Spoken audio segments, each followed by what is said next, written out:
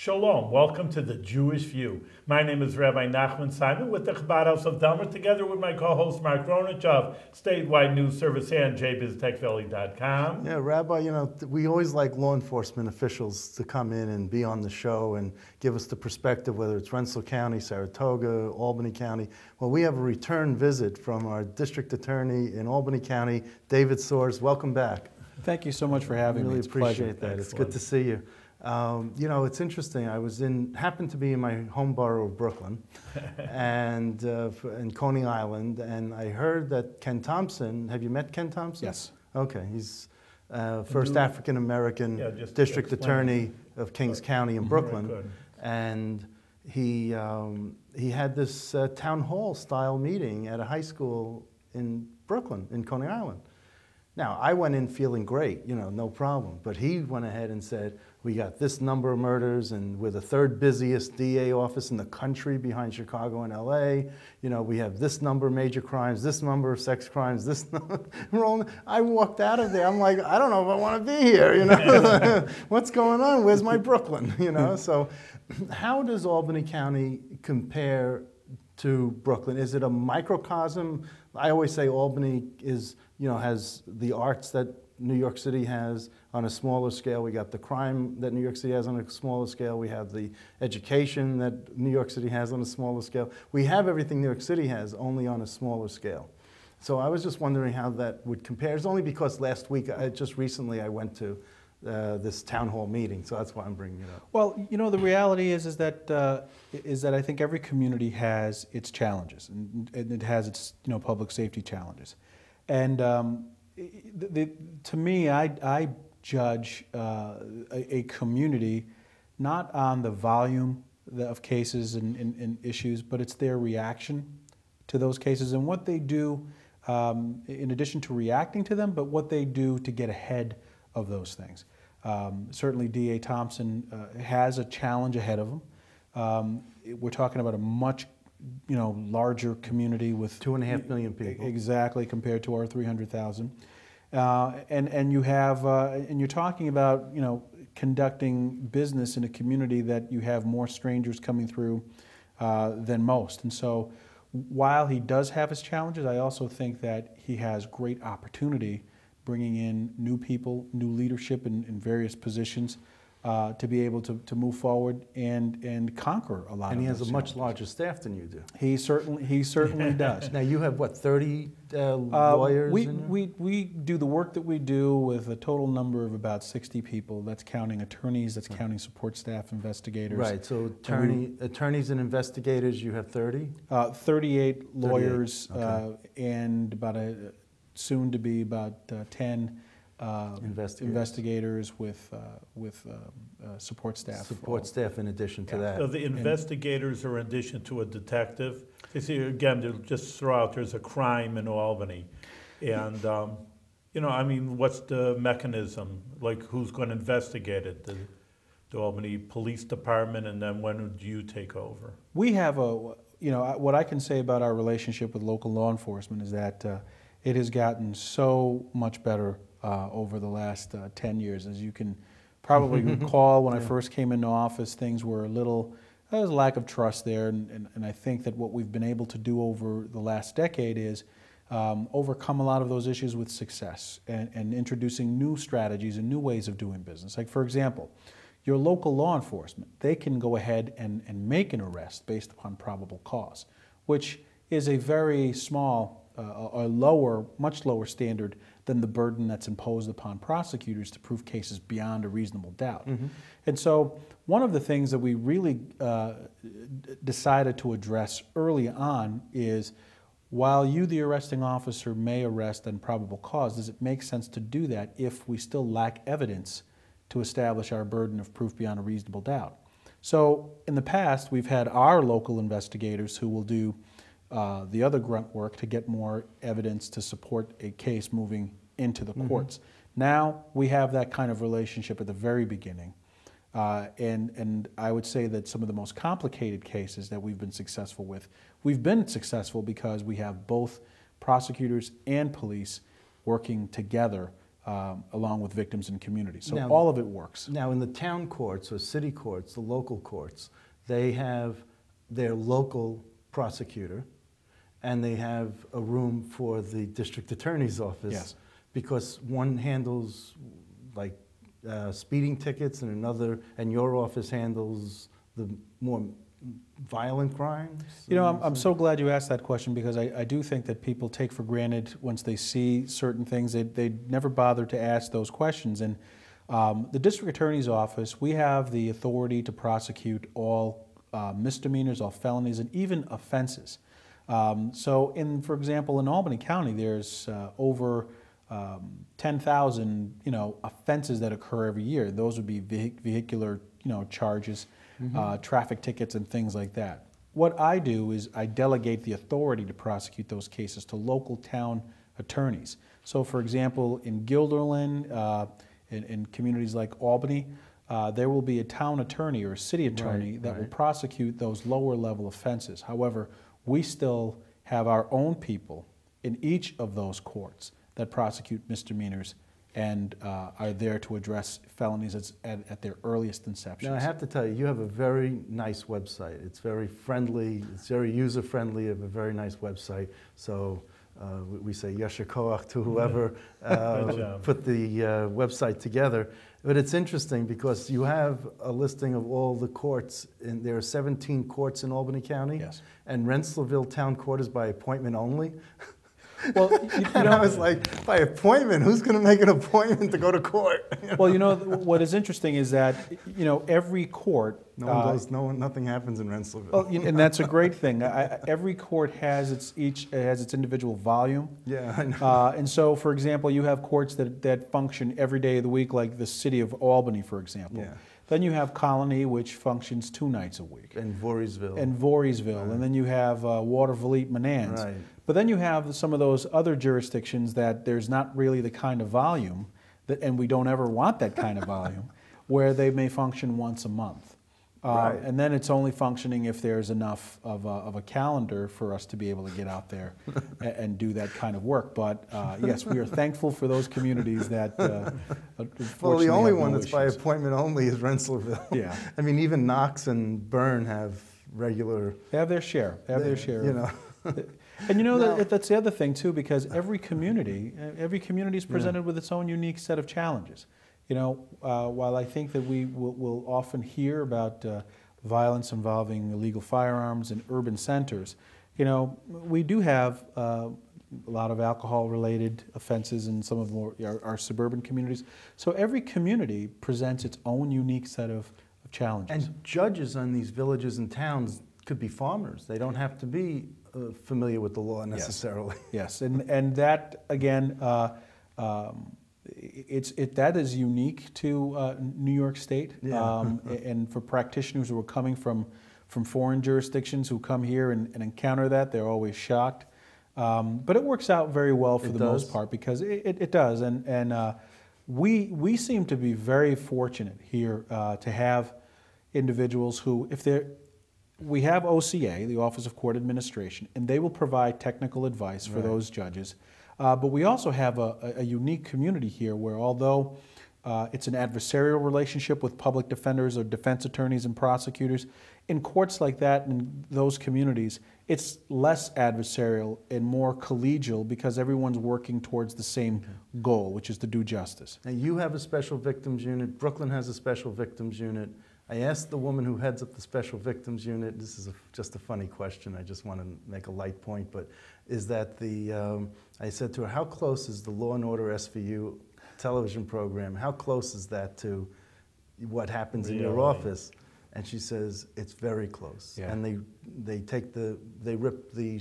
stories are ripped from the headlines.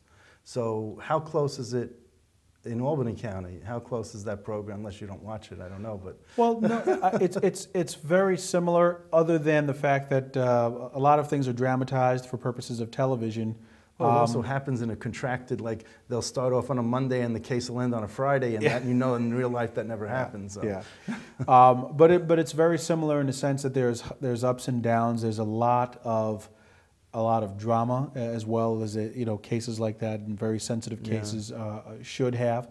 But I think that you know, a person who works in a unit like that, they have to have a very particular skill set. Of course. And the people that we have, absolutely, the people that we have working in Albany County are dedicated public servants, but they go, you know, above and beyond the call of duty to do those cases, because in a special victims unit, you're prosecuting cases that involve domestic violence, you're prosecuting sexual offenses, you're prosecuting cases against the elderly, right, as well as animals, animal abuse cases that you're doing there too, and children. And I think for every one of those victims, you have to have a particular sensitivity and specialty to be able to address them. You know, one of the things, like Mark says, we have so many police superintendents on, and we've always asked, well, what's your major issue nowadays? And so far, we've had like, what, four? Heroin. Heroin is just without, you know, doubt. They just say the heroin. I mean, you know, you're not the police officer, you're the prosecutor, but is there any way to, I mean, to do you prosecute every heroin case that comes into your We office? absolutely do prosecute those cases, and I think, and that's a very important question. I'm glad you asked it, because I think if we look back, early 70s, where we had the original, you know, epidemic of heroin and other drugs, Quaaludes and stuff, and Quaaludes. Not that I know. But what came out of that era were the Rockefeller drug laws. Right. And I think we really went overboard in how, as a community, as a society, how we deal with this issue of opiate addiction.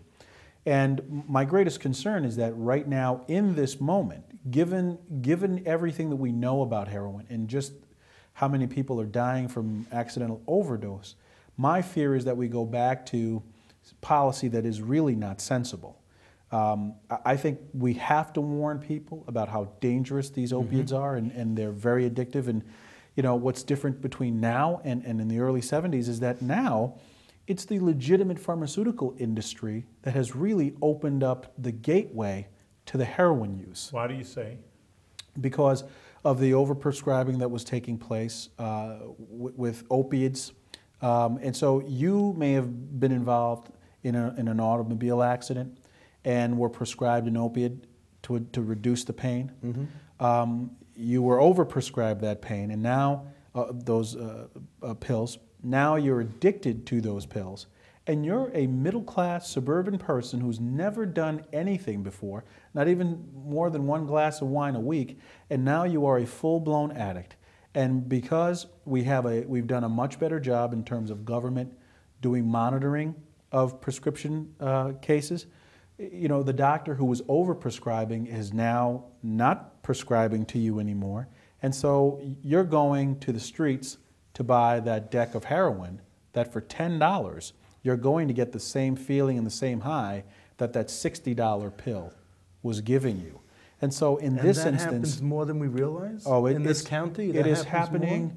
It is so troubling, the level with which this is happening. Wow. Because, you know, if you remember, you know, the early 70s, the image of that person doing heroin was that, you know, returning vet, was that individual in the hippie, with you know, the sticking something tie-dyed and the lights and the lava lamps. And, absolutely. And now it's that professional person who 6 months ago was involved in some kind of accident, may have had a wisdom tooth removed. It's that child who went to the doctor to have surgery that was prescribed this medication that's now addicted. That is the fundamental difference, and that's the reason why you have such a demand right now for the product. And what about the person who doesn't get addicted, stops the medication, and then has the extra medicine left over in the medicine cabinet, and their children find it, or they dispose of it improperly, or whatever, you know? We are from a generation where our parents were always told to lock up the liquor cabinet. And today's generation, it's leave the liquor cabinet open, lock up the medicine cabinet, because that's exactly, as you say, what's happening. Proactively, the U.S. Attorney's Office here locally has a great program that you know, will call on people to turn in their prescribed medication. Okay. You can, and most pharmaceutical companies do it, and the public can just take over their leftover medication that's in that medicine cabinet and bring it in. I wouldn't know the first place to call or bring it to. But you can always bring it. You can contact a pharmaceutical CVS or a Rite Aid, and they will provide you with the information necessary for you to turn in those pills. But you don't have the info offhand? On my website, I would have it. Okay, good. Off the top of my if it's head, on the website, that's good, because you could search for that on the search engine there. I wanted to just ask you about a question that D.A. Thompson brought up, in that's kind of controversial. It has to do with marijuana. Mm-hmm. And he says that for a first-time offender who's caught using marijuana in their home, and he had like 700 cases this year so far of this, and he's not prosecuting that because it's first time. It's not and he doesn't have time with all the other issues that are going on with major crimes and deaths and murders and all that. So is that the same? But he says that, he's not in favor of marijuana use, and he's not in favor of, and he will prosecute major marijuana cases, but there is a point of reasonableness. Is that the same way you feel? Is that? Well, what's interesting is that in New York State, anyone who is apprehended for violation of the Article 221 statute, which is your marijuana statutes, they're entitled to an adjournment in contemplation of dismissal, which means that if they don't do anything again, that case that they were originally arrested on will go away. It'll be dismissed as a matter of law. In 6 months. In 6 months. ACOD. Exactly. And what D.A. Thompson has done is that he's looking at some of the same classes of cases, and he's saying, well, we're not going to even wait the 6 months. We're just not going to prosecute them. We're going to have a record of the interaction, but we're not going to process it through the courts. Right. Now, do you feel the same way here in Albany County? In Albany County, we have not arrived at that conclusion, because I think that the path to that decision came for D.A. Thompson as a result of the volume of violent crime that he has, where he's looking at his resources. And although they may seem vast to us being from a smaller community, he's looking at his resources and he's saying, I need to free up these resources in order to get at this issue. Right. Now, what I did when I came in 10 years ago was something very similar, in the sense that what I said was, we're going to offer people alternatives to incarceration. We're going to offer more drug treatment if it's called for. But on low-level offenses, instead of prosecuting and sending people to jail, we're going to do restorative justice practices, and we'll have the Community Accountability Board, look at some of these folks. Well, let me just tell you, the resources that I've been able to save from those policy decisions, I've been able to create a financial crimes unit, right, that has people going after those who are ripping off our entitlement program, people that are engaged in white-collar crimes. We've been able to send a lot of people who are embezzling money and ripping off people from their trusts and estate issues. We've been able to do a lot of good with the resources that we've been able to redirect from what I felt was poor policy in terms of our war on drugs to financial crimes. No, I see that. I think his decision is based entirely on not necessarily his own personal beliefs, but one that deals with economics of public safety. And since we're a microcosm, like I said in the beginning, of the larger issues over there, he's got, you have smaller staff. I see that basically the units are comparable. Several of the units are comparable with your office as his. He's got more units than you do, but certainly the well, you talk about alternative drug programs. But I'm wondering if I'm wondering if you decide, is saying alternative drug programs saying no, that you don't prosecute? Or no, that's not. I'm asking. I don't know. No, I'm trying to. No. So you do prosecute. We would prosecute. You would prosecute, even if someone was caught with a small amount of marijuana in their home and it was a first offender. A first offender, small amount of marijuana in their home, we would not, first of all, I would love to see the agency that put those resources into investigating a case like that. But a case like that, if it's a first-time offender, we would offer the adjournment and contemplation and dismissal, which would mechanically work in the same way that that D.A. Thompson. Well, we had on our TV show, that is the first choice. That's the recovery centers. He says he gets people from all over, maybe from your office. As I'm asking, just saying, you have a drug problem, pal.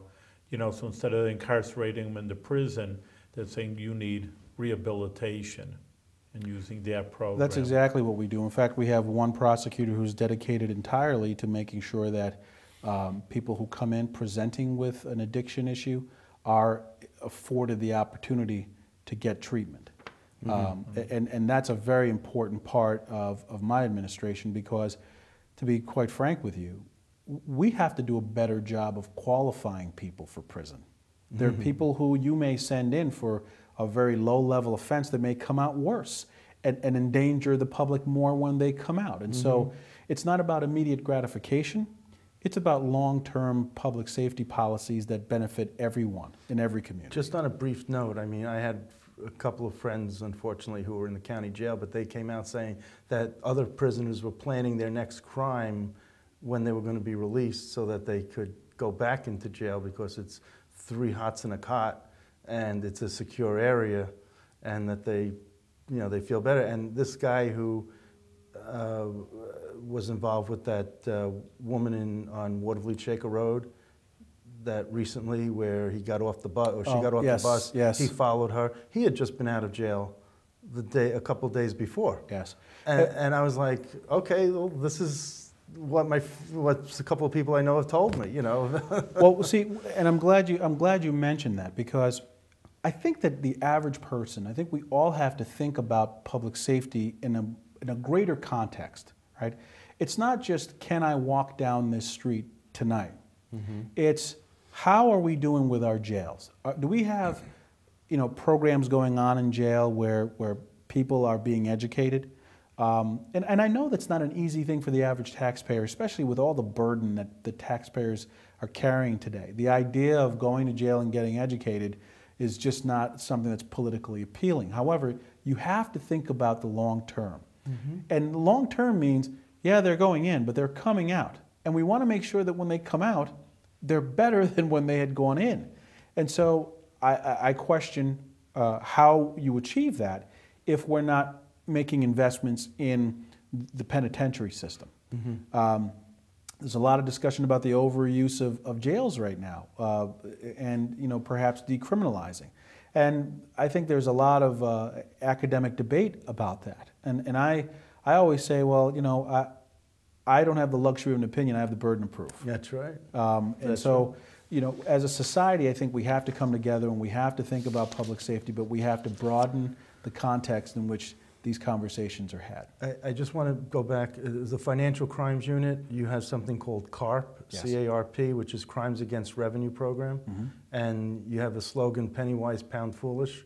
And then SALT is an acronym for? Seniors and law enforcement together. Okay. One of the things that we realized is that whenever a member of our senior community is victimized, there's a whole host of embarrassment that comes along with that. They don't want to reach out to police because they don't want the attention that the bright lights and the man in uniform with a loud radio brings to their door. And they also don't want to feel foolish because they've been victimized. And one of the things that we try to do with our outreach is go to the senior community and say, listen, the guy who conned you, he's a professional. He could have conned anybody. So don't allow for that shame to make you not reach out to law enforcement. We want to be able to be there for you, and you can reach out to us directly without having to go through all of those processes. And what we'll do is, when you reach out to us, we'll have a prosecutor, an investigator, and an advocate come out wherever you want them to. In an unmarked car. In an unmarked car. No lights. We'll meet you at a diner. Okay. We'll meet you, you know, at a town hall. We'll meet you at a library. But wherever it is that we go, you will have the confidence that we will not, you know, draw more attention to you. That's and great. We'll fight vigorously to hold that offender accountable, regain your property if we can, and not have that light and a stigma attached. Now, I know that you really like these slogans. You're a slogan guy. And just like, you know, CARP, like Crimes Against Revenue Program. Yeah. You also have the anti-bullying program, not a bullying program, it's an anti-bullying program. We want to stop it. Our words determine our thinking, and our thinking controls our actions, and our actions define our character. How will you use your words today? And, you know, it just goes on where you have the Rap Sheet newsletter. and Fighting Crime, Building Hope, which is that big billboard on, what was it, end of New Scotland Avenue Yes. by Madison. And words hurt or heal. No, that's for Brooklyn. Brooklyn does that. This is Brooklyn. That's from Brooklyn. Oh, sorry, they have a excuse no me. bullying zone. They have a no gang zone. Yep. And I thought maybe, you know, we don't need that, I guess. We don't have enough of it where we need a zone, you know. You know, But you want to talk about bullying, and you have a program that we select the winner, and WORDS is an acronym? Yeah. Or, you know, what we wanted to do was create an anti-bullying program that really didn't, we wanted to simplify things and to get people to really focus on the fact that bullying is really about words, right? It's your word choice. Mm-hmm. And words have power, words have meaning. And so you can really impact the way that a person feels by the words that you choose. And so we wanted to create a program that empowered children, empowered youth, and empowered everyone. You have the ability to end bullying. You do. Now, as a government agency, as a powerful office, you know, even with all of our power, we don't have the ability to end bullying because it happens on a daily basis. But we wanted to create a program that reached out to youth, that empowered youth to go ahead and put their words into action. And we know that kids today use all sorts of different media. They use Facebook, they use Instagram, they use all sorts of... So what we wanted to do is we challenged the youth of Albany County to put your words into action and do a random act of kindness.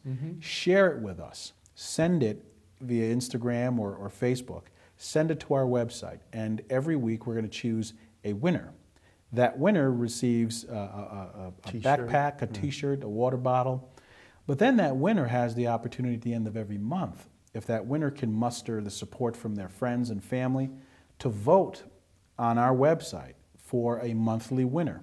And the monthly winner would get what we call an Apple Technology Suite.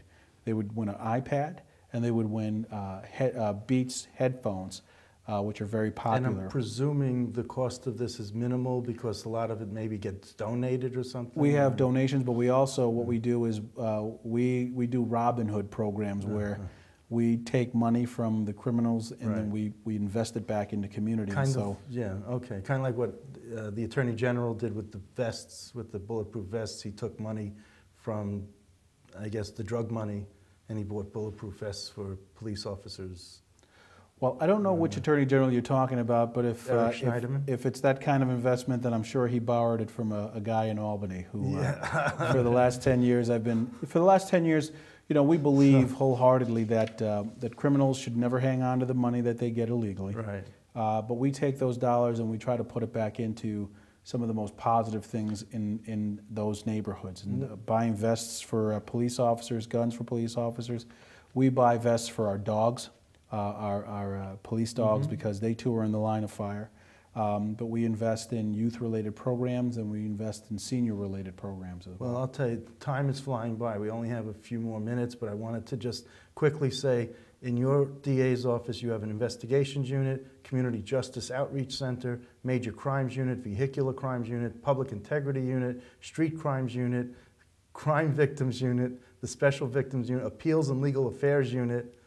I mean, so you know, you have basically mirrored. Busy. Well, you don't, like in Brooklyn they have a sex trafficking unit. I don't see that. Human trafficking unit. They have a homicide division. I don't know if you have a homicide or where that would fall in. But what we don't do, because we do not have the number of bodies that we could. What we believe is in specialization. Every kind of crime comes with a unique set of forensic knowledge that one must possess, comes with some unique case law that an attorney must possess.